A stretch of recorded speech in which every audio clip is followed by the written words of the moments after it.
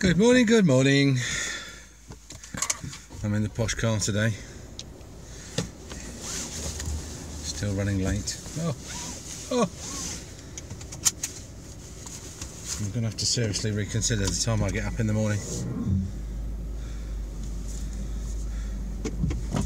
This morning it was 4 o'clock.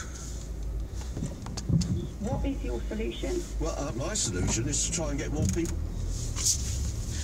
But by the time I've checked all the Bitcoin news, the main news, anything new on YouTube and Reddit, and gone back to sleep again, it's about 7:30, which is too late. I need to get up earlier. I think I'll try 3 o'clock and then go back to sleep and wake up about 25 to 8. No, that'll be worse, wouldn't it? Oh, anyway. I've asked my wife to ring up her work and tell them I'm running late because I'm stuck behind a, well, I'm going to get stuck behind a tractor. I haven't found one yet, but there will be one down here. So how are you anyway? All right? Yeah, things going well? I don't know whether to talk about tax or fluoride today. I don't think I could do both subjects justice. Perhaps let's do fluoride, we'll do tax another time. Little tax joke there. No, we'll do, I mean, there was something in the news about fluoride the other day. And I think fluoride itself is quite a good topic, you know, because there's not 100% consensus on it, even within the profession, which amazed me as a student. I mean, I thought, and obviously we were taught it was a no-brainer, you know, we were being trained to fight this horrible disease that caused children to cry, and for which there was a cure. You know, if we added this stuff to the water. Now, I've got to say that my attitude to adding stuff to the water has actually sort of changed subtly. Not that I think that adding fluoride to the water is a bad idea, but I thought it was unequivocally a good idea when I was young. But as I've got older, my view has moderated somewhat, and it's moderated basically because of the simple question, which is, you know, what if? You know, actually no, I think it's tied into sort of my anti-big government, anti-establishment attitude, which I think has sort of developed more as I've sort of experienced big government and all the problems it causes. And so my attitude now towards letting sort of the powers that be, the establishment, muck about with the water supply is probably quite different. You know, it's completely modified. So, and you have to ask yourself, what if, you know, Theresa May turned around tomorrow and said, we've decided that, you know, we're going to put this thing in the water supply, and it's going to be good for everyone. Well, not for everyone, but for some of us. And the rest of you will just have to, you know, we'll just have to drink it anyway. But it won't do you any good, but it'll do us some good, so we're going to put it in the water, you know. So, and I don't know, you know, my initial reaction to that would be, well, actually I would be opposed to that, and that is obviously one of the main arguments against fluoride, isn't it, from the people who wouldn't benefit from it. In other words, those people who don't have teeth forming in their skulls, which is the majority of the population. So you're adding it to the water supply. No, I know, but then, you know, some people would say, well, are you really adding it? You know, are you really adding it, or are you just balancing the water supply to match other naturally occurring water supplies? What should be in the water? You know, should it literally be just H2O and those things that are necessary for the safe delivery of H2O, or do you open like a Pandora's box and say, no, the water supply is an effective means for the delivery of X, Y or Z, because the powers that be think it's a good idea? So I don't now, I think it's it's a bit like smoking, isn't it, or putting mercury in people's teeth. We get away with it because we've done it historically, things like, and that's because as humans we've got a very great tendency to think that we should be doing tomorrow pretty much what we're doing today. We don't like to change anything too much. We don't like any sort of dislocation in the continuity of life, and so we work on the basis that if it was okay, if we did it yesterday, it's probably okay for us to do it today and tomorrow. So that's, I think, why Fluoride founded recently. It was a great project, wasn't it? The immediate past Chief Dental Officer, Barry Cockcroft, was very keen to sort of try and crown his list of failures by, changing the legislation so that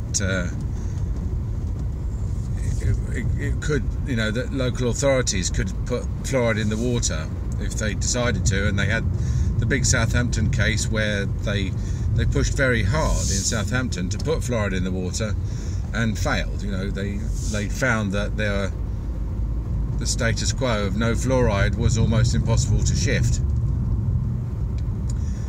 And since then they've given up, and local authorities basically have got more. Most of the government cuts this morning apparently are not in central government services. They've been in local government. So local government, I think, decided that it had other fish to fry other than fluoride debate, and so they've just and of course they're democratically accountable, aren't they? And I would imagine there's a lot of councillors who are not keen to have something as controversial as fluoride on the agenda.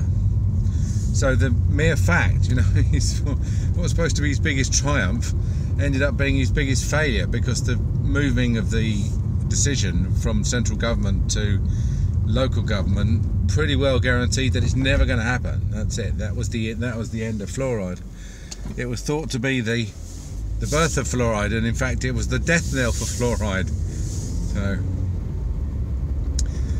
I started off as an unwilling fluoride opponent as a student.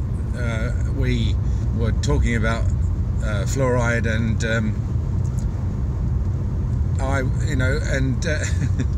they said we're going to have a debate. We want to have one speaker pro-fluoride, one speaker anti-fluoride. And everyone who wants to speak on the pro-fluoride side, step forward. And like 49 students stepped forward, mindful of the fact that they thought that they were going to get like a real brownie point for being, in accordance with the views of the establishment, which have just been spelled out to us, how brilliant fluoride was, and all the studies, the Birmingham versus Manchester studies and all that. And they were like, well, we've got to have a debate. You have to have an opposition. So who's going to take the anti-fluoride? So of course Muggins here was big enough to say, yeah, right, okay, I don't mind, I don't care. I didn't care. I think I was too stupid to think that there might be consequences for being anti-fluoride. But I don't think there were. I mean, basically they just wanted a debate. They basically just wanted us to rehearse the answers and come to the right conclusion. And of course the anti-fluoride vote won it in the end.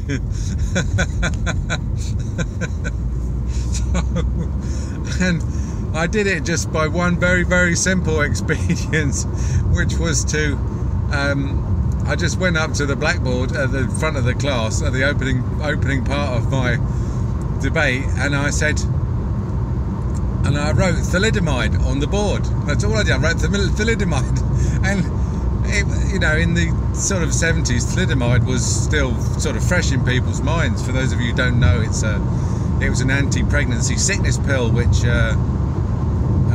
caused birth.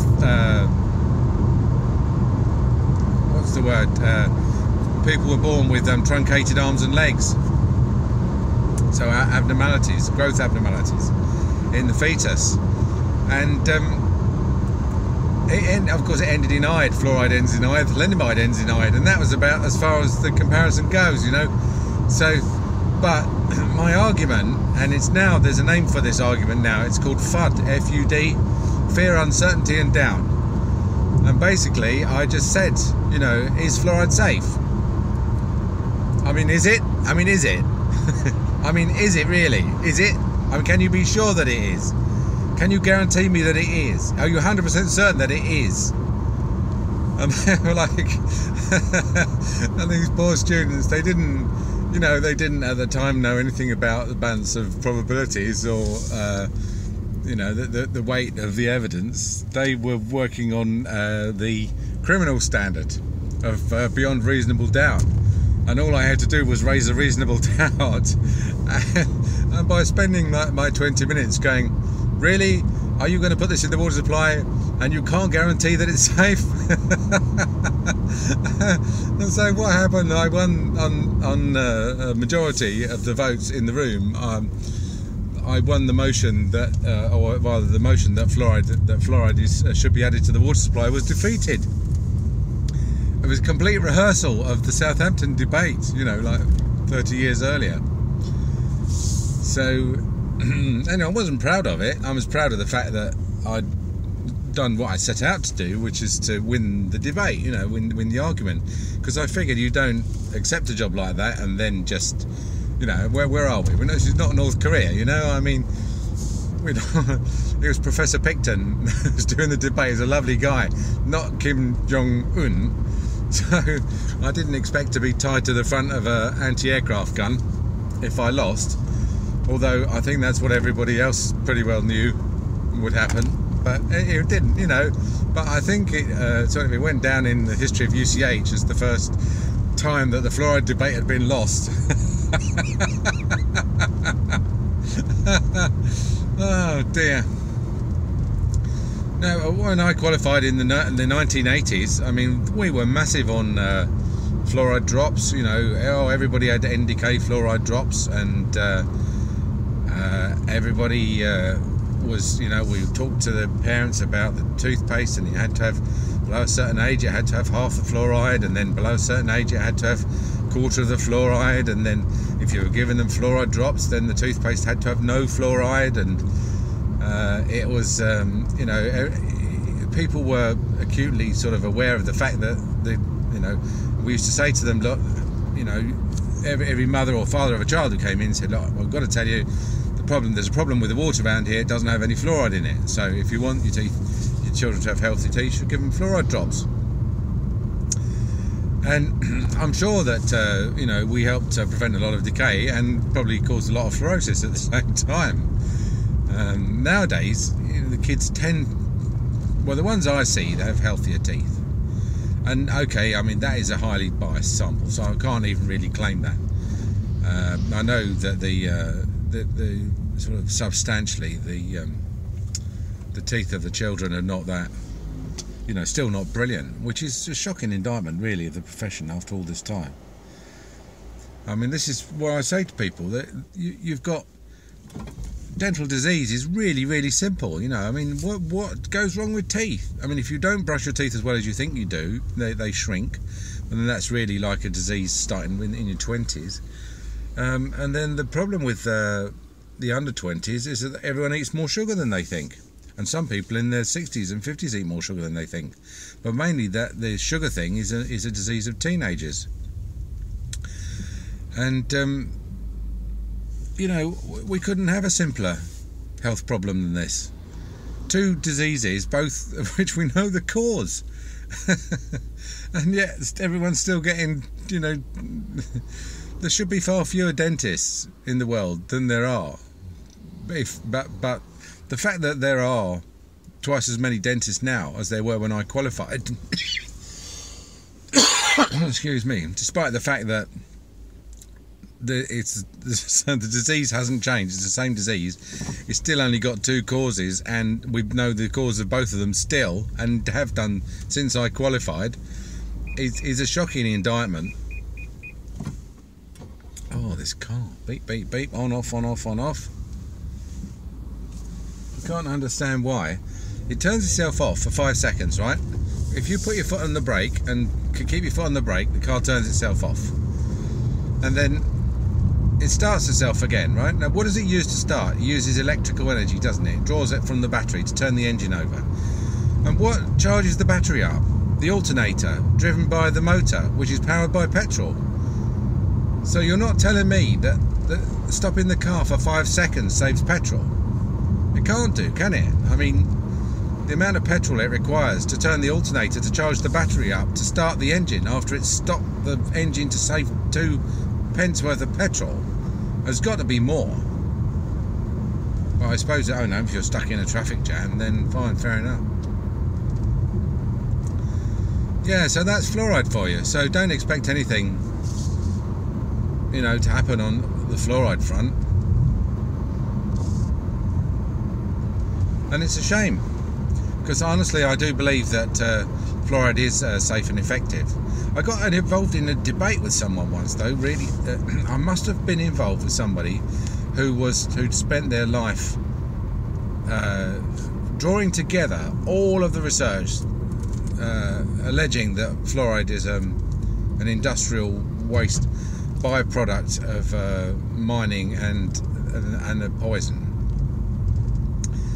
Because I think I posted something online, and then he emailed me this paper saying that fluoride was a poison, and then I emailed it back and say my usual, say, well, if it's good enough for the World Health Organization and the FDI, it's good enough for me. That's what I say. All I say is, look, you don't have to convince me, convince the World Health Organization. As soon as the World Health Organization says it's an industrial waste byproduct poison, then I'll stop. Then I'll go with their version, and I'll stop recommending it. But he sent me a ton of stuff. I must say, I was impressed. I mean, paper after paper after paper showing that fluoride in the doses that you know were recommended for putting in the water supply were implicated in everything, absolutely everything, from early mortality to ingrown toenails, everything, every disease you can imagine under the sun, even to the point where I seriously considered that he was literally just photoshopping these papers together. And I'm not talking about, I don't sort of take any notice of anything that's not, you know, that doesn't claim to be scientifically peer-reviewed, randomized, controlled, double-blind. So, and these things appeared to me, and I'm not just saying that they look like, you know, something that I might have flicked past in the BDJ, but they did, to a scientist, to me, they appeared to be reasonably well written, well argued, but all out of magazines that I hadn't really heard of, and at the time didn't have a massive amount, didn't have the facilities to check it all. And I must say they made a convincing case to anyone. Certainly to me they looked, I wouldn't say wholly convincing, that I was wholly convinced by them, because I still, you know, the provenance was a bit iffy, and this is not, you know, there was an absolute avalanche of this stuff, and I couldn't understand where it was all coming from. But you know, certainly to someone who's not scientifically trained, or someone with some level of scientific training, would I think would have been persuasive, you know. Certainly persuasive enough to put some FUD. It's the car. Doesn't like my driving. It doesn't. If the car in front is stopping faster than you, it beeps. If you get too close to the car in front, it beeps. It's the shape of things to come, this car. We're on the cusp here of cars. This is just itching to take control off of me, this car. It's just that beep, that stern beep there was the car saying, you're not concentrating. I am concentrating more than you. Just get your act together. That's what it was saying. And it's itching to drive. It's on the cusp of becoming sentient. And to be honest with you, I'm not sure that I'm going to be too bothered when it does, because I could quite happily, like that bloke in the Tesla, sit here and get decapitated while the car did all the driving.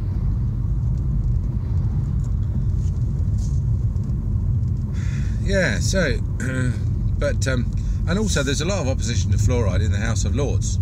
or at least there was. There's one old twit, Lord something or other, who consistently every week asked a question about whether the government was going to ban fluoride because it was poisonous, or was the government aware of this study that showed that fluoride was poisonous, etc., etc.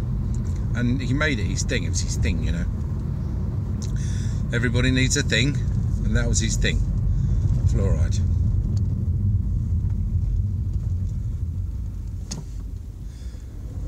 So there's no enthusiasm from the government, neither from the Commons or the Lords or the local authorities, which is a shame. And I suppose you can still get fluoride drops, but they're so difficult. They honestly, I mean, I'm supposed to take vitamin tablets every day, and I can't build them into my routine to the extent that, you know, I manage to take them every day. And you could argue that, like, having a few fluoride drops is probably better than none. And certainly a few is better than too many. But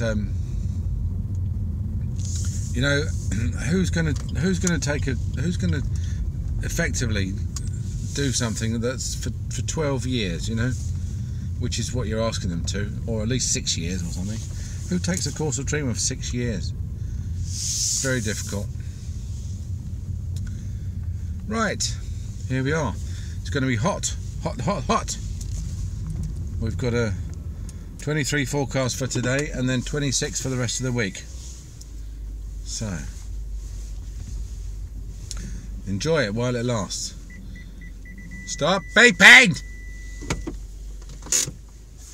See you tomorrow. Bye.